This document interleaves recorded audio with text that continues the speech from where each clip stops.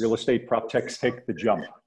I'm Steve Weikal. I'm the head of industry relations at the MIT Center for Real Estate and also the real estate tech lead for our Real Estate Innovation Lab.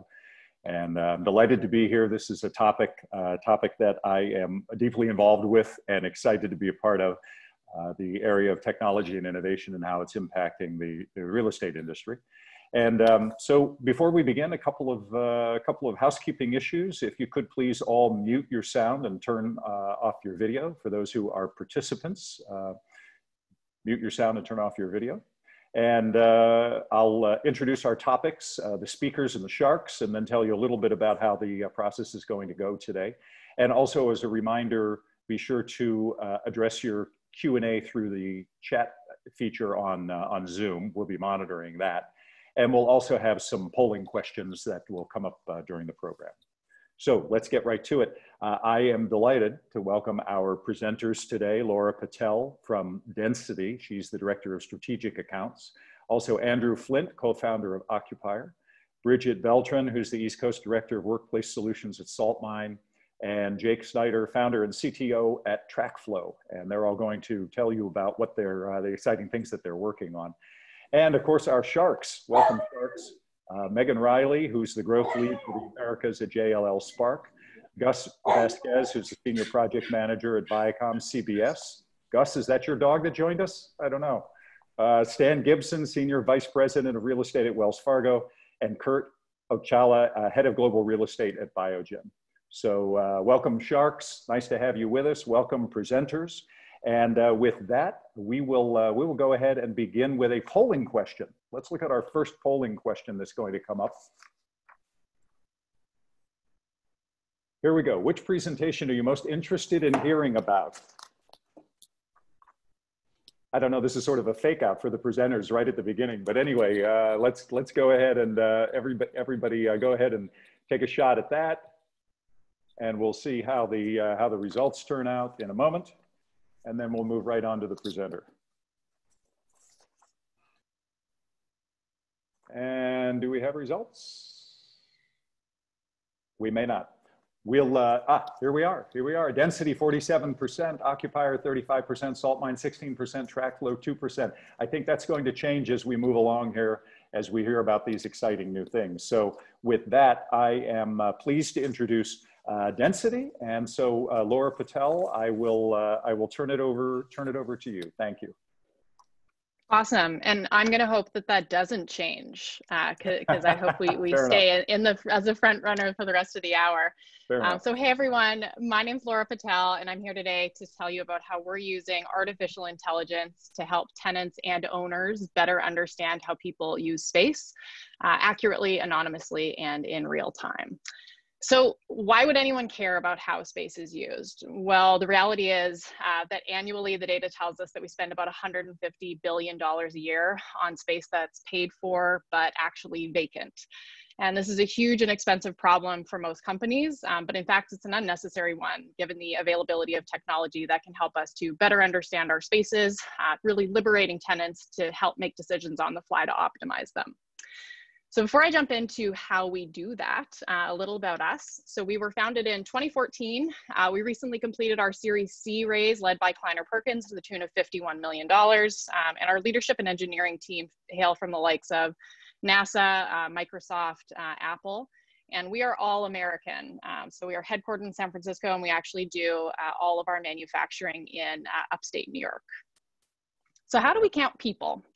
Well, we are what's called a threshold-based sensor, which in simple terms basically just means that we mount above any point of entry into a space. So that can be a really simple 3-foot wide door like what you see here, or it can be a really, really wide hallway. So here you have a 20-foot wide hallway entrance, and we've daisy chained 3 sensors together that are working as a team to monitor this 20-foot wide entryway into a cafeteria space.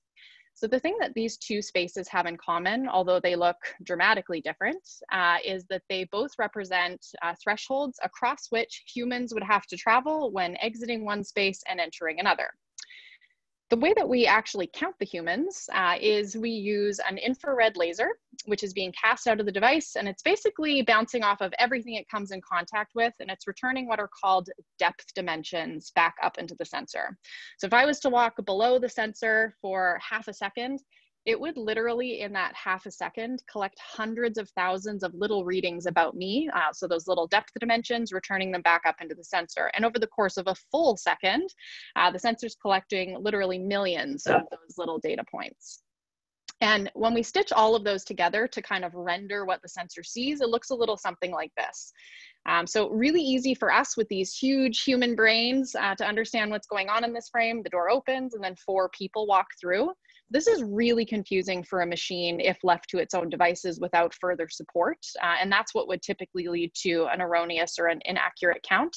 And so we take that a step further and we put all of those data points I was describing before through a series of sophisticated algorithms, which have been trained to help the machine distill that really complicated information and to pare it down to only the things we want it to care about, which in this case is the human beings that are either coming or going from a space. So how do we use that to help address applicable business use cases? Well, prior to the pandemic, we had 3 core benefits that we provided organizations, helping them to enhance physical security through tailgating detection, pairing with other technologies, like some of what you're going to hear after me from my fellow presenters to help achieve other benefits within the workplace. So pairing, for example, with a room scheduling system where we would say, hey, somebody booked this room, but they didn't show up. Let's not let it go vacant for the next 50 minutes. Let's release it back out into open inventory. Or, hey, you've had a whole bunch of humans through your cafeteria.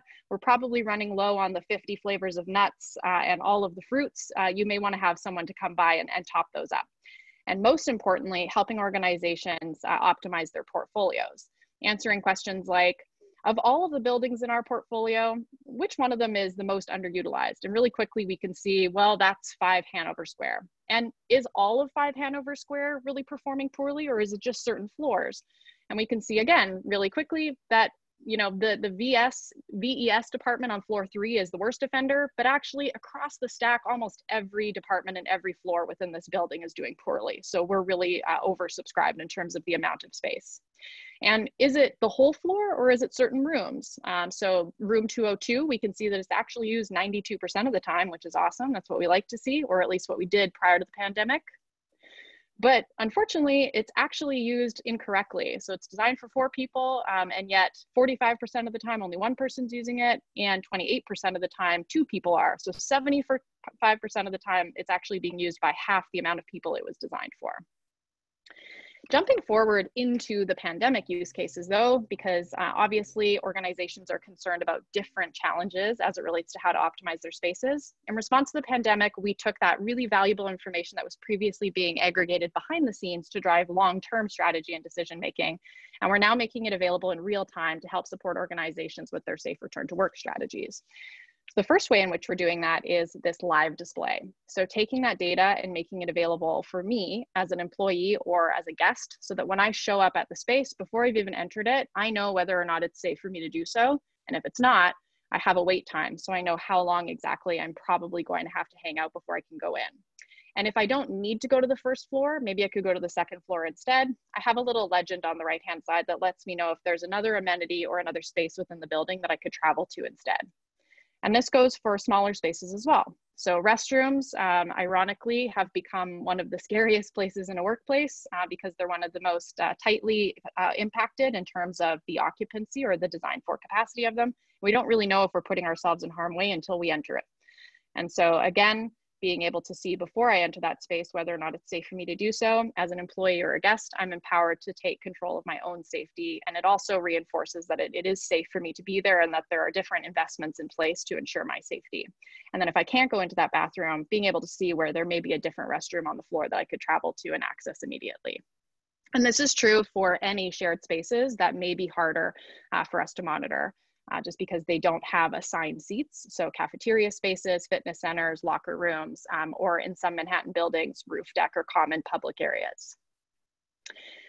Secondly, obviously, we hope employees make safe decisions, but if they don't, employers are looking for a way to have a built-in insurance policy where they can ensure that their employees are being kept safe, even if they're not making those decisions for themselves. And so we've built a robust alerting platform within our platform itself, where, okay, so the legal capacity of the second floor may be 600, but the target capacity, or it's designed for capacity, is 280. And right now, because of the pandemic, we're only allowing 50% of the workplace back.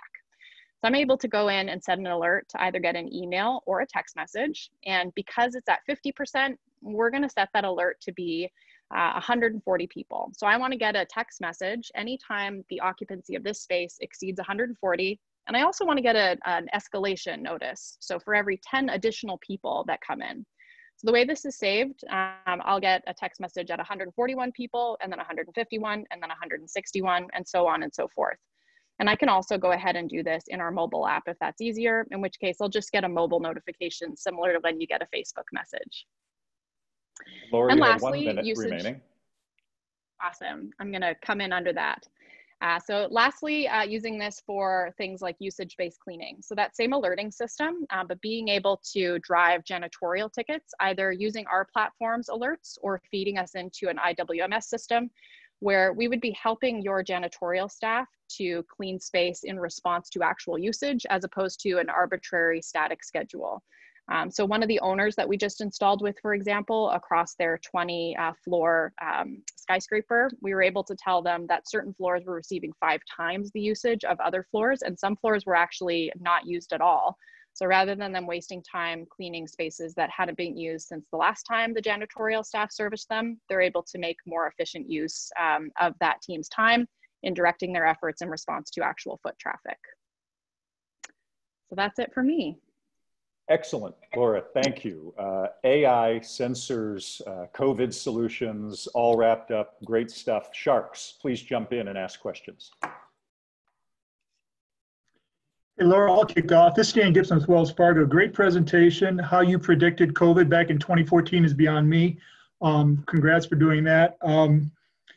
Just a question. As you have these sensors, who designs and makes those? And are you kind of limited to scale up given their ability to produce them, install them? Are you dependent on one company for that? And then the second maybe question on top of that is, have you looked at other industries? I know when I go to Trader Joe's, I have to stand outside for 15 minutes until people walk out and there's a counter letting people in and letting them out. I don't know if you've looked at other industries, but can you maybe comment on that as well? Thank you and a great presentation. Thanks, Dan. So the first part of your question, we are the designer and the manufacturer. So I feel really lucky. I get to work beside people that are literally writing algorithms and designing hardware all day. I just get to be the pretty face that comes out and shares that really exciting story. So we are the manufacturer of it, end to end, from design to construction of the devices. In terms of how they're implemented, not to underplay the sophistication of the system, but literally whoever is pulling the wire for a client is typically the one that actually installs the devices. The heavy lift is the accuracy and the provisioning that happens in behind the scenes, and that's all done remote by our team. So we do have a global network of resellers that we work with, and that's typically how clients choose to go. But when we're working with really large organizations, they typically have a vendor that they know and trust. And in those instances, again, we would just go through a short certification process, and then anyone who is either doing AV integration or pulling wire would be certified to install the device. In terms of other industries that we've looked at, I'd be lying if I said pre-pandemic we were focused, outside of commercial real estate. We work mostly with Fortune 500 organizations and higher ed. However, in the wake of the pandemic, within the first few months, we suddenly became the accidental safety company that was working with essential businesses to help them stay open. So we worked with a lot of food processing, manufacturing facilities, distribution centers, and even an entire town who had to keep their council coming into the office. And so we went from being very CRE focused to suddenly working with any organization who really needed tools and assistance to be able to safely keep their people in the office. Great. Other sharks? Hey, Laura. Oh, I'm Meagan from JLL Spark. So a concern we're hearing from a lot of our occupier clients that in addition to measuring occupancy on a floor, they're also interested in monitoring social distancing on the floor to ensure that their people are actually staying 6 feet apart, not crowding around a desk. Do your sensors have the ability to detect kind of these unsafe interactions, we'll call them? No, and that was by design. Our platform is by design completely anonymous, and we're not actually tailing people into the space. I'm sort of at odds as an employee or the beneficiary of that type of technology. I don't know that I want to get a shock if I happen to walk a bit too close to a colleague. We, by design, chose to take a little bit of a different approach, which is we want to empower employees to make safe decisions and to know that they can safely enter a space, less so on the like policing if I happen to get a little bit too close to my colleague. So no, we don't know where you go within the space once you're there. Got it. Great. Thank you. Hi, Laura. Quick question on privacy. So in my experience, the privacy issues in EMEA are much more significant than the US, and this appears to take the anonymity out of it. So has it been proven and used in those markets where workers' councils and other countries in EMEA don't allow tracking of employees?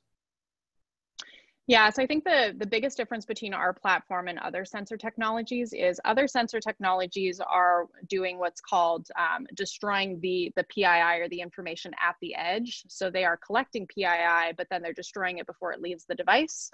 We're actually anonymous at the source. So we have no way by design of ever even collecting PII. And so because of that, we are innately GDPR compliant.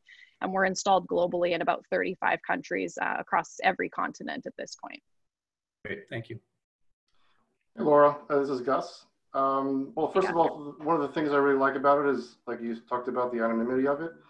Also, just the workplace efficiency aspect of it, of finding, you know, what conference rooms are being used and how spaces are actually being used, which is great information for future projects as well. Question I had is, for the devices installation, we spoke about it earlier, but are any of the devices have an option to be wireless? And also, how is the information shared with employees? Is there a mobile app, or is it just on screens on the wall like you showed in the presentation? Yeah, so from a connectivity standpoint, we don't need to have a hardline data connection. We can also tap into a Wi-Fi network, and we can also use just a wireless LTE router.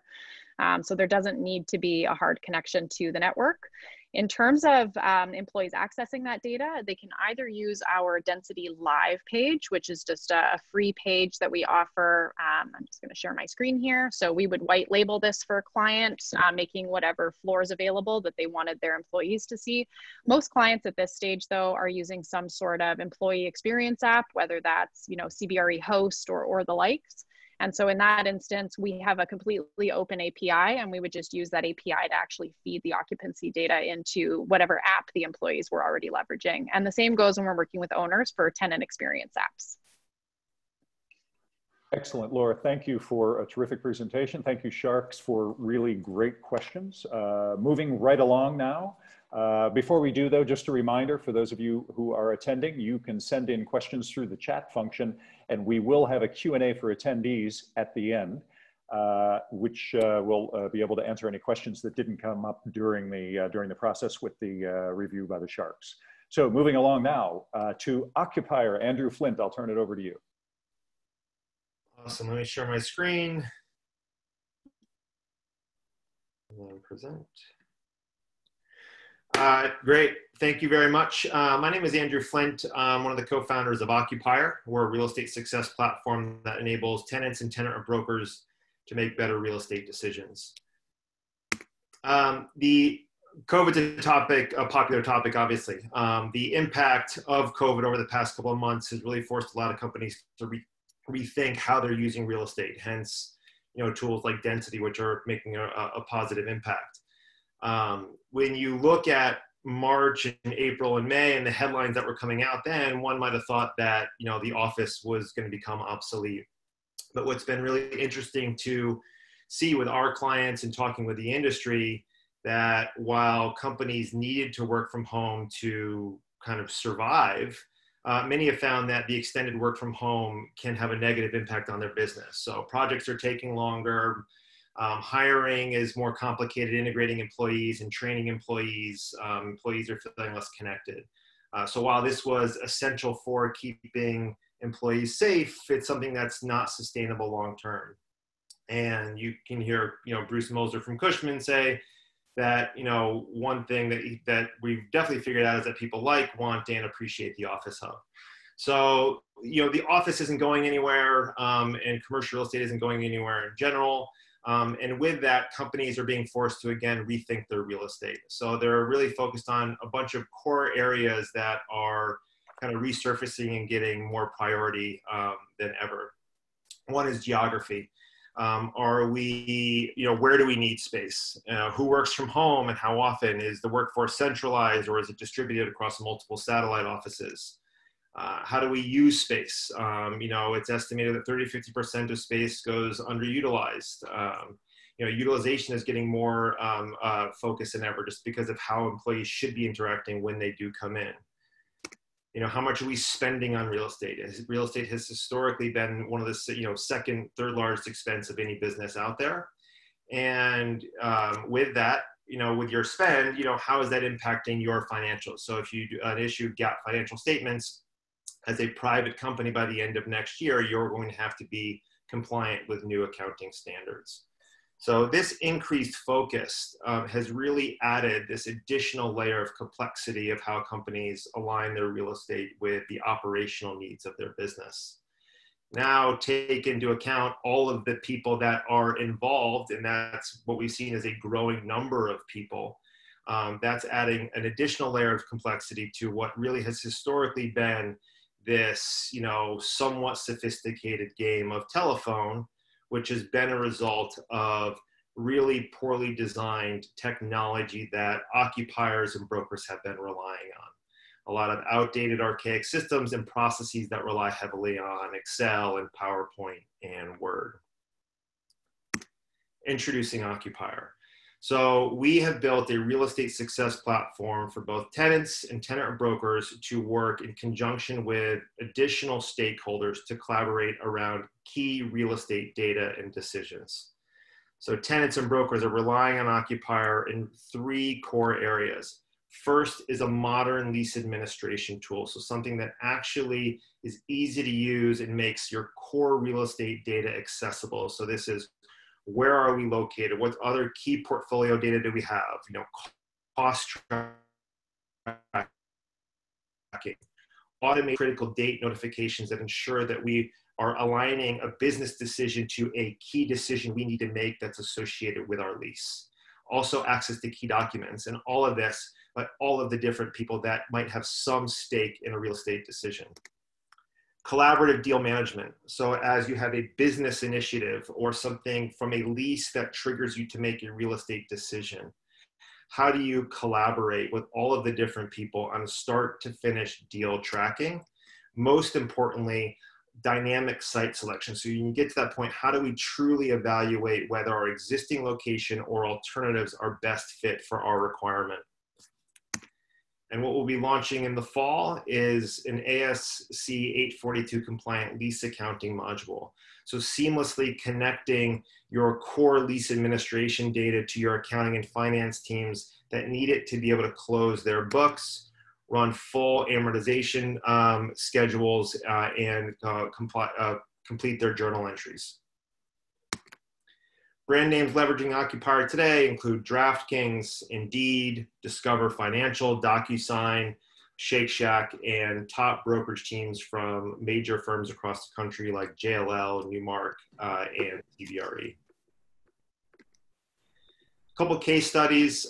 Indeed, when they initially came on, their entire goal as a team was to improve the decision-making process around all of the different people that are involved within their organization. For them, that was their real estate team, finance, their workplace strategy team, HR, AV and IT, business unit leads, as well as their third-party CBRE brokerage teams.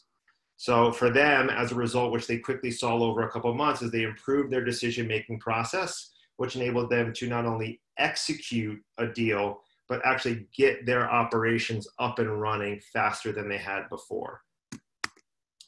On the brokerage side, JLL Chicago. Their entire goal was to centralize their transaction process to improve the communication, one, with their client, but two, with the local market brokers that they work with in different cities as they are representing their core client base that has a multi-market reach. For them, they improved client relationships, they sped up their deal process, and they're starting to actually pitch this as a tool as part of their platform to actually win business. For Occupier, we're really in phase one right now. We're really focused on improving the workflow across lease administration, transaction management, and accounting. So kind of bringing an industry that has been kind of relied on poor technology in the past and kind of bringing it into the 21st century in terms of easy to use, accessible technology. Phase two, we really want to focus on systems integrations. So how can we integrate with internal ERP systems, HR systems, you know, tools like a density so we can understand how people are actually kind of using their space, maybe third-party demographic data. How does that layer into not both lease administration, but also the transaction management piece to help facilitate decisions? How do we use that data to be more prescriptive and facilitate decision-making? And fourth, how do we start to take the demand that's being created in Occupier and service that in a manner that really puts the tenant and their broker on a much more level playing field with the landlord in terms of determining what is the best space that fits our need and what are the best terms that apply to that as well. So at Occupier, we believe that, like many other industries, you know, this is one where that will ultimately happen online. And our goal is to build a software platform that enables that frictionless lease management decision-making business for the tenant or broker, and all of the other different parties that are involved. So our whole goal for you is how do we let you take control of your real estate for your business? Andrew, excellent. This is great. Both of you came in under the wire, so we're keeping right on schedule. And Occupier, lease portfolio optimization, workflow and process optimization, and soon to be accounting and administrative integration. Really terrific. Thank you for that. Sharks, feel free to jump in. I can start. Hey, it's Meagan from Spark. I know you previously worked for VTS. I'm curious how you'd respond to the concern that VTS might enter the Occupier space. Yeah, we get that question a lot. You know, we have very good relationships with them, with VTS. We were there for a long time. You know, from everything when we talk to them and everything we understand, they are so heavily focused on the landlord, continuing to evolve their legacy tools, but also this new marketplace launch is certainly not a light lift. We ideally think that down the road, we are a very synergistic platform to people like VTS. And that it's really, it's a separate business, to be honest with you. But separate target market, separate tools, it would be a very heavy lift. Although, you know, you can never say never that they wouldn't try it. Thanks. Okay, thank you. Other Sharks? You know, Andrew, this is Dan Gibson. I had kind of a similar question, kind of along those lines. What are you the best at doing, and what are the modules that maybe you've left out so far? You covered a couple of those when you talked a little bit about workflow and systems integration. But what are the modules that maybe you've left out by design? Maybe you want to tackle them in the future. Maybe you haven't yet. But can you talk to me a little bit about that? Because I know some of the bigger IWMS systems, you know, probably have multiple modules that might have a few more in their holster. But can you talk to me a little bit about the future and what you're going to add to this? Yeah, I mean, first off, I think what we're really good is building, you know, easy to use and accessible technology for those three core areas: transaction, lease admin, and lease accounting. Where we want to go in the future, what we haven't done yet on purpose because of, you know, the stages we know that we need to kind of get through as a business, is the data piece. So we think there's a huge opportunity in the future where you can start to layer in other data sets based upon integrations with other tools that you're using. The static component of lease administration is something that there's an opportunity for it to be so much more dynamic. Looking at a space, understanding how you're performing based upon its use, based upon, you know, your revenue to rent ratios, whether you're an office user or retail. So all those things in terms of layering in your own data based upon other tools that you use for your business is something that can be extremely powerful in terms of helping you make your own decisions and understanding actually how you're actually using real estate yourself as a company. That's probably phase one. Down the road, we get into then kind of much more aggregate anonymous data. We think there's huge opportunity from the transaction piece to drive data based upon like truly leading indicators about what companies are going to do in the future. Because when you look at that process, it takes a long time, 6, 12, 18 months, depending on the size. So kind of understanding some of the aggregate components of that data early on can be really powerful market indicators. Great, thanks, Andrew. I can go next. From a project management perspective, I was interested in the alerts that the software can give you for TI reimbursement, commencement dates. How does the software capture that lease data? Does somebody have to enter it, or does it capture it somehow? Yeah, we assist you with onboarding all of your initial information right now. We have a team that does that, that can take structured data or actually abstract leases and get it into the system. We've also built the transaction tool as well to, as you're negotiating a deal and structuring core components of that transaction, is being able to immediately turn that into something that you can track from a lease administration perspective.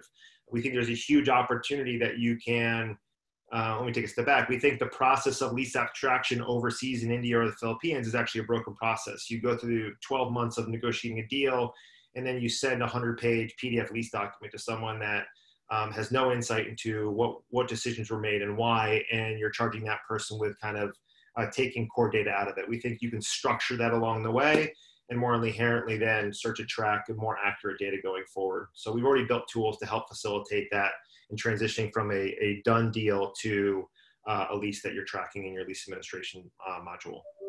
That's great. Thanks. A quick question on adoption. So early in my career, I worked for a firm called Workplace IQ, which had $10 million investment from 4 of the largest brokerage firms in the country. Excuse me. And part of that was Project Octane, which is developing the transaction piece of what you were talking about. And despite each of those firms' $2.5 million investment, they could not agree on what that system should do. So I'm curious, brokerage is highly fragmented outside the large firms. So what's adoption been within the larger firms? Is it just small teams that are using it, or are you talking really high levels in the organization about full adoption with the major brokerage houses? We are taking a kind of a parallel approach, but more heavily focused right now on a bottoms-up approach. We learned a lot in doing this at BTS in terms of selling into the landlord and the landlord agent. Also from our experience of working at the big firms, I was at JLL for about 7 years in New York. You have to get adoption from the individual brokers for the the top brass to pay attention. And to do that, you have to think about building tools for the brokers that actually make their lives easier. So thinking about their day-to-day functions rather than the reporting components first. I think that's where a lot of the firms mess up in terms of trying to implement or build their own technology, and that's where we've had a lot of success. For us, what's been really cool to see is that our organic growth has been based upon a team, like I mentioned in JLL Chicago, having a deal for a client of theirs in a different city, bringing on that, aligning with a broker in that city to help coordinate on that deal, them being an occupier for a specific transaction, liking it so much, and then signing up for their own licenses to manage their own client base. That sort of adoption has been really awesome to see in terms of our own growth and people kind of really engaging with it. Okay, excellent questions, excellent discussion. Andrew, thank you very much. Now it's time for a poll. Our second polling question. Second polling question, which shark is most compelling to you right now? Which shark is your favorite? Okay, this is poll number 2. I don't know, these are tough questions. Okay. The Meagan one. Yeah. Take 15 seconds to click. Good thing we've heard from all the sharks. Everybody go ahead and submit, and we'll get the results. And this also gives us a pause for a moment. Okay, here we go. Stan, nice. Stan Gibson, Wells Fargo, 38%. Meagan, close second, 34. Gus, and then Kurt. So we should probably do this a little later on as well. But anyway, thanks everybody for playing along with us. Again, thank you, Sharks, for these great questions. Okay, moving on to our third presenter. I'm pleased to introduce Brigitte Beltran, who's at Saltmine. She's the East Coast Director of Workplace Solutions. And Brigitte, with that, I will turn it over to you. But I think you need to unmute, Brigitte. Sorry about that. There we go. Sorry about this. And great. Good afternoon, everybody. I'm excited to introduce Saltmine to you all. And I guess today what I'm going to do is talk to you about our company. So we are basically based in San Francisco. We do have an office in New York, and we're about 130 people in the world. As far as our value proposition, we do focus on the workplace, obviously, in the workplace strategy, programming, and design focus. But what I'm going to focus on today is speaking to you about new social distancing product offering that we have developed to optimize employee workplace reentry in the short and long term. But before I do so, I want to talk to you a little bit about Saltmine as a technology company and how we basically fit in the value chain, corporate real estate value chain. So when you look at technologies and that have disrupted the operations of companies in the last 20 years, there are many that have been on the marketplace that have disrupted finance, sales, HR, and you name it. But in corporate real estate, we're a little bit behind.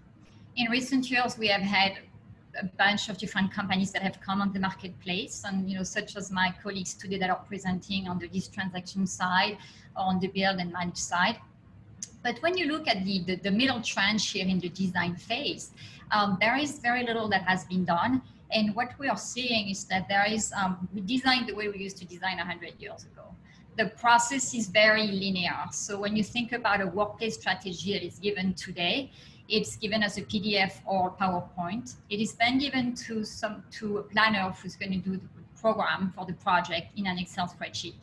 Then given to somebody else who's going to do the design, either in CAD or Revit, and the budget in another format. This is what we speak about when we speak of from fragmentation. And Saltmine comes to really disrupt that, to look at, okay, how are we going to go from this linear process where when you're into the workplace strategy, and then you evolve, in the context of your project, you're having quantity and costing, it is very difficult to go back to your workplace strategy. We're going to transform that into an agile process that's going to look at, basically, you're going to be able to go back to your workplace strategy, whether you're in the concept design, in your 3D, in your quantity and costing, and really work in a more effective and in a smarter way, basically. So now I'm going to introduce to you what I was hoping to speak about today, which is really like the workplace reentry package that we developed around like optimizing the employees' workplace reentry and looking at it not only in the short term, whether in September or in January, but how we're going to evolve, and as the pandemic evolves or hopefully disappear, how we're going to organize our workplace reentry and the workforce.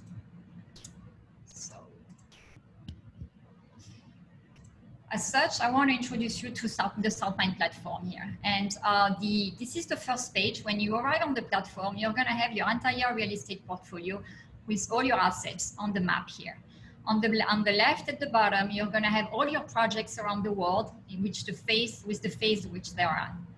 On the right, you're going to have your density and cost and summary view for your entire real estate portfolio. As I zoom on one region, and in this case on the New York region, my apologies, not sure what happened. As I zoom on the New York region, there you go. I do have the same thing for the region itself, right? For all the projects in that region, and basically a summary of the density, cost, and summary view for that region. Now I'd like to take you to to a project itself. And here you can see a floor plan. And I want to show you what the acceleration and the optimization of your space means here. So we're going to start with basically selecting the entire floor plan here and looking to optimize the space. So I selected it. And basically I'm going to add the distance ring. And I'm going to look at, okay, what are those spaces that are non-compliant right now? And as you can see, pretty much my entire floor plan is not compliant. So I'm going to zoom on one of those rings. And then I'm going to go back to saying, okay, let's just optimize the entire floor plan very quickly. And as you can see, it's a matter of 2 or 3 clicks. And basically the intelligent algorithm are going to presently optimizing my space. And as I pull back here, my entire space was optimized. So as I zoom back on one specific area here, those workstations, you can see that the spaces in green are the places where I can sit, and the ones underneath that is transparent, I cannot obviously sit on it. Now, going back to that specific area, I'd like to talk to you about the phase reentry planning and the fact that you can really toggle for multiple scenarios, that you're going to be able to do a few things here. The first one being to be able to assign a name. So here you can see that we uploaded a bunch of names of all the employees for that specific floor.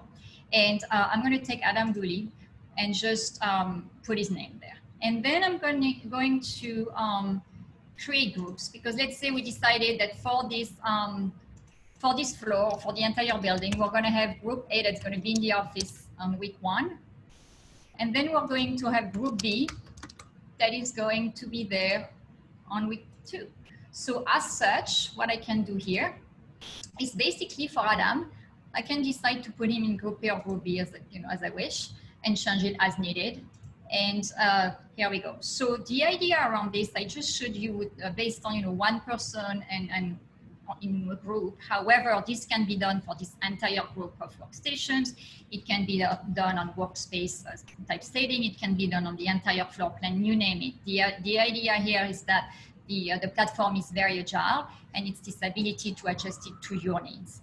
The last thing that I would like to show you here is the product catalog, and the fact that we understand that you had to do all this floor plan and readjust, and we want to also support you with social distancing products. And as such, we develop a bunch of social distancing product that I want to show you here, whether it's a task chair or workstation panel, and a lot of other things such as wayfinding, as you can see here, or the graphics and sanitation, you name it, right? So all those items can basically be pulled on the floor plan and can be placed there. So this way you would have your entire floor plan ready for change communication. And the last thing I want to show you here, as we're speaking, is the path of travel. So the idea here is that there is also the fact that there are lots of hallways, and we want to avoid people not only bumping into each other, but also we want to avoid having seatings that are right there in the middle of the pathways. So I want to show you what that means for that specific area. As you can see here, I already drew a pathway, and there is a quiet lounge. So I am going to select this quiet lounge area, and I'm going to optimize it like I previously showed you. And I'm going to say, okay, right, show me the distance rings. As you can see, those distance rings are colliding with the space, right? So as I optimize them, I don't even need to optimize them to see that they are colliding, but I'm going to do it for the sake of the exercise here. And they disappear because basically it's showing me that these seats are colliding with the pathway. As such, it is my decision to pull back, right? If I wanted to either pull back this entire lounge area a little bit down, or to remove it from the floor plan if needed. So that pretty much summarizes the overall idea of what the package can do for you. And as such, I'd like to close this presentation. And if you have any question for the Sharks, I'm looking forward to hearing from you. Thank you. Brigitte, thank you. Saltmine, data visualization, floor plan and space use optimization, reentry tools, important right now, and compliance. So lots of really great aspects to Saltmine. I'll turn it over to the Sharks for questions. I could start off. This is Gus. As an architect and a project manager, I'm always interested in finding ways to make the design process more efficient. So that's interesting. One question is, how do architects work within this this program? Do they upload, or do they work within it? Another question is also whether there's modules that you can purchase separately, or is it all one package? Okay. Yes, so thank you for your questions. For your first question, the answer is we do have different client types. We do have the occupiers first and foremost, and we also have a network of architects who leverage the platform for their clients. Going back to the architects, any architects can work on the platform and can access it. If the occupier has it, obviously, it is very easy for them to go on the platform and do work either on the programming or the design phase, and as long as they have access, obviously. And it is a training of about 1 hour, but if you know how to use CAD or Revit, it's very intuitive and actually a lot easier. And also the question about the modules, whether you can purchase modules separately or is it all one package? Yes, so the modules are, you can buy them all together or you can buy them separately. And as I mentioned at the beginning of the presentation, there is a module that's focusing on strategy planning. There are other modules that are focusing on design, and you can decide whichever one. We have some clients that start with the design only or planning only, and some the full scope. Oh, great, thank you. Thank you. Hey, Brigitte, Meagan. Similar to what Gus just asked, could you talk a little bit more about your pricing model? Is this a subscription-based model or is it project-based? No, it is a subscription-based model. So basically it is per module. It is also based on the real estate square footage of the client. And then this is how we price it. Thank you. You're welcome. Thanks, Brigitte. Great presentation, very interesting product, particularly in today's operating environment. My question is, does this integrate with existing IWMS systems that we might have? Does it just overlay on it? How does it integrate with our existing CAD drawings? So there is no disruption for you in that respect, because today when you pull out your drawings from CAD or Revit, you just pull them and you integrate them in your IWMS system. It is the same thing with Saltmine. I only showed the surface, right? But you're able to pretty much pull your drawings in a CAD, a Revit format, or even a PDF format if you wanted to, and you can then integrate it into your IWMS/CAFM system as you like. Great, thank you. Thank you. Hey, Brigitte, Stan, great product. Just a question, how do you grab market share? I know there's a lot of entrants and people in workflow design. How do you, what's your niche? How are you really focusing on market share? So I would say 90% of our clients are occupiers. We do have a network of what we call channel partners, who are some large architectural firms such as IA, HOK, whom we have a global national agreements at this point. And then we also work with Cushman & Wakefield on a national platform. Yes, and other companies, but a mix of architects and brokers and others. Perfect. Thank you. Okay, great. Any other questions from the Sharks? Very good, Brigitte. Thank you so much for that presentation. Moving along, Jake. There you are. Jake's up. How you doing, Jake? Good. So Jake Snyder, founder and CTO of TracFlo. We're a few minutes early. Jake, are you good to go? Yeah.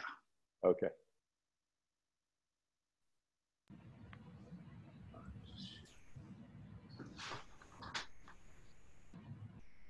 Okay. What is a change order? Who here's ever watched HGTV? And every one of those home makeover shows, mid-show, there's usually some big event that happens that's going to test the budget and throw the timelines off. That's a change order. It's when your simple kitchen makeover ends up here, becomes much bigger than expected. Change orders are unforeseen challenges to a construction project scope. An easy example is you're replacing your kitchen counters. The new counters show up and the hole for the sink is the wrong shape or size. And so now you have a change order. It might just be $500 in time and materials, but you take that into a Manhattan construction project, 40 floors, 40 units per floor, and you have the $500 change that's now become $800,000. So at TracFlo, we are a cloud-based software as a service tool that is set out to upgrade this process. We started out focused on subcontractors in an industry that has a severe lacking in technology. And we've built up a platform that manages communication between the subcontractors and the general contractors in an online collaborative space. And I'm Jake Snyder, CTO of TracFlo. Cleed, the CEO, and I both met at a construction major general contractor, Turner Construction. We both come from construction families, actually. On large scale projects, like Manhattan office buildings, the timelines are very rigid and the work cannot stop. So the ethos is do the work and we'll work it out later. So documentation becomes everything, and communication can be the difference between getting paid. Here's a good example. In Boston, the Encore Boston Casino finished up construction about a little over a year ago, and pretty much immediately went into a dispute with one of their subcontractors for over $30 million in change orders that had accrued over the project life cycle. A lot of times subcontractors can end up becoming financiers of the construction industry because that money between work completion and payment ends up like a no interest loan.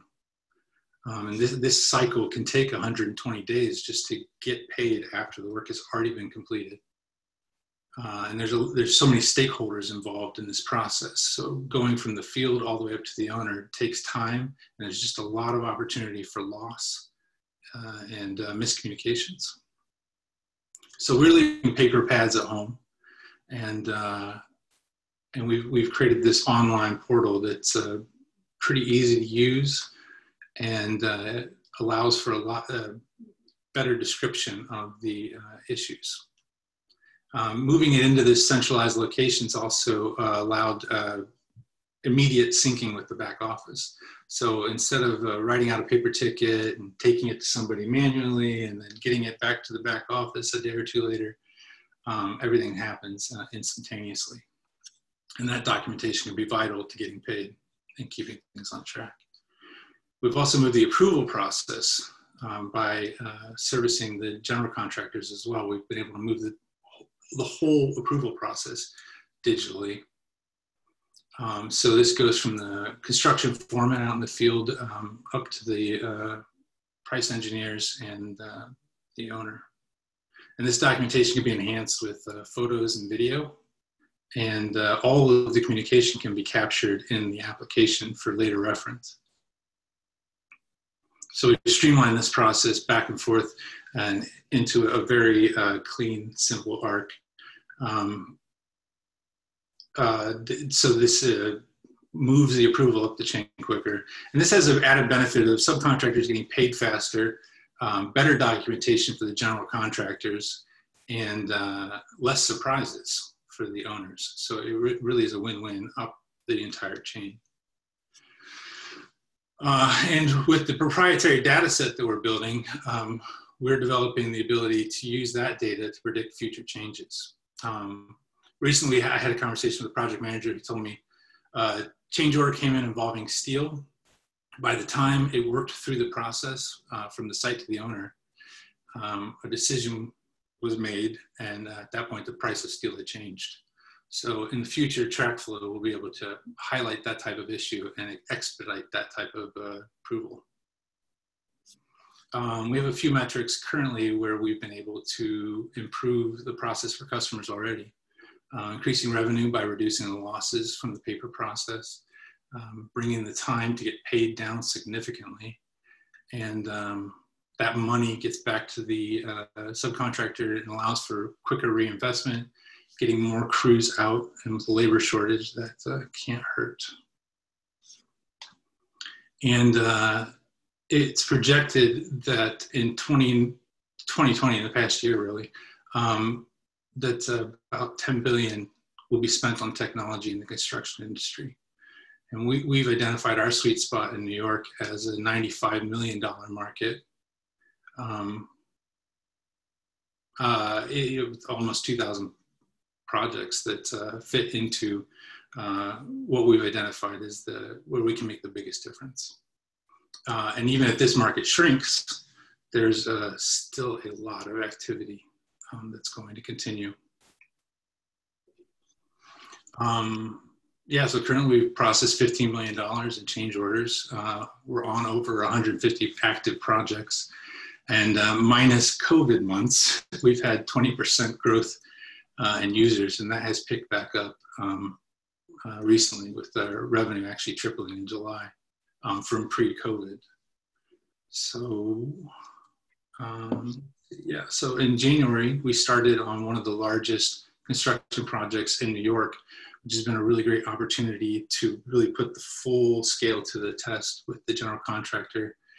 We've onboarded 15 subcontractors who are submitting all their tickets and getting the approval through our application. And so we're extremely excited about the future of technology in construction. So it's long overdue. We're actually at the moment closing our pre-seed round. So we have 2 investors lined up, and we're looking for a third to round out our cap table. Join us in the future of technology and construction. We're pretty excited about it. Jake, thank you very much. I think any of us in the business have been around at least one project in our career, if not more, that has gone off the rails. And so this is using technology to deal with certain aspects of the unknown and manage risk. So Jake, thank you for that. Sharks, questions for Jake on TracFlo? Hey, Jake. So at Spark, we've evaluated a ton of companies in the construction tech space. And we've seen that commercial contracting is an incredibly fragmented market. How do you get traction with marketing to these smaller players in some of these local markets? Yeah, so in the beginning, we had a big help by coming from the industry. So we had a lot of contacts, and that has really been a big bonus. We also just go to sites, and that has the benefit of showing that we know what we're doing. A lot of the issues with adopting technology are feeling like it's not actually designed for them, feeling like technology is designed by software companies. And so we're able to go in and help convince them that we are construction making software versus software making construction applications. And so that's been a big benefit. With COVID, that's obviously harder. And our goal is always to work on social media. And so right now, that's been a big focus, and it's been accelerated, is working LinkedIn and social media. And that's, I mean, I can't say for sure how that's going because it's also new, but so far, I mean, it's been working pretty well. Yeah. Thank you. Other questions from the Sharks? I can go next. This is Gus. So what I like about this is that, you know, in our industry, it's been a problem in the past just getting change orders presented on time or in a expedited manner, and also getting the proper type of backup for change orders, which then also causes more delays if it's not the proper backup and has to go through the process again. So, you know, some of my questions are how that kind of helps speed up the process. Also, what you just mentioned about information and data on the percentage of the types of change orders would be good to have for the future. But so, you know, the two questions is how that helps have better backup, and also, you know, related to Megan's question, sophistication of the subcontractors is sometimes an issue in using technology, and if there's been an issue with that, or how this software might help that situation. Yeah. So better backup. I mean, that one's kind of easy. Getting this digital process automatically allows for so much better documentation. One of the when we started doing construction software, like 8 years ago now, getting people to use technology, like a foreman in the field especially, was like pulling teeth. It's very different in the past few years, and that's mainly because of smartphones. Regularly, I'll talk to a foreman who's never even used a computer in his life, but he has an iPhone in his pocket. So that's been a really big change. And I think that kind of addresses both the questions a little bit.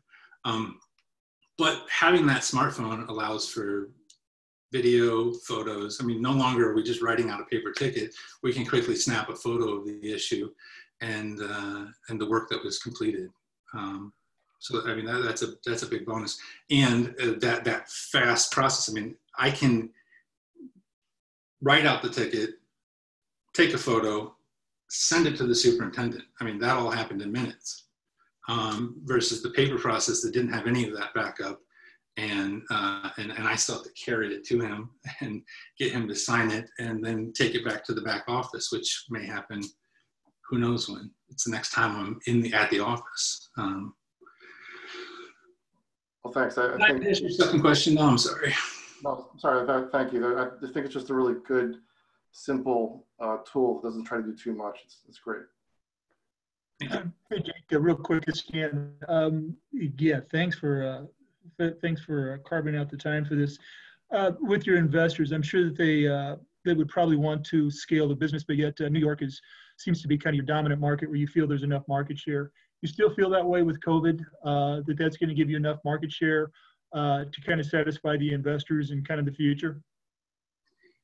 Yes. I mean, in the immediate future, there's tons of room for growth. And our focus on New York is just about simplicity for the moment. I mean, we're not against being on a project in Chicago. It's just the simplicity of the sales cycle mainly for now. And there's so much room. It also helps that it's a market that we know really well, and these things do change regionally to some extent. So that we're not going to stay in New York. That's not going to be the end goal. It's just our initial beachhead. Yeah, great. Thank you. One last question, Jake. Does your system integrate with other traditional project management systems, or is that in your roadmap somewhere? It is in the roadmap. It doesn't right now. We are working on an integration with Procore, which is the biggest technology provider in construction. They do change orders. They don't do it in a great way, and it's all very focused on the general contractor. So coming at this from the subcontractor side has allowed us to make a tool that subcontractors are more likely to use. So we are working on an integration with Procore to get to help with the general contractor management in the place where they're already managing everything else. And there's a lot of great tools that Procore has for that API, and they have ability to actually get your app into their marketplace. Okay, great. Sharks, any other questions? Good. I'm going to actually ask all of the presenters to come back in. We have some questions from the audience, and welcome back, everybody. Questions for and a reminder: anybody who wants to chat a question in, we will grab it and ask the question for you. TracFlo question for Jake regarding revenue model and pricing.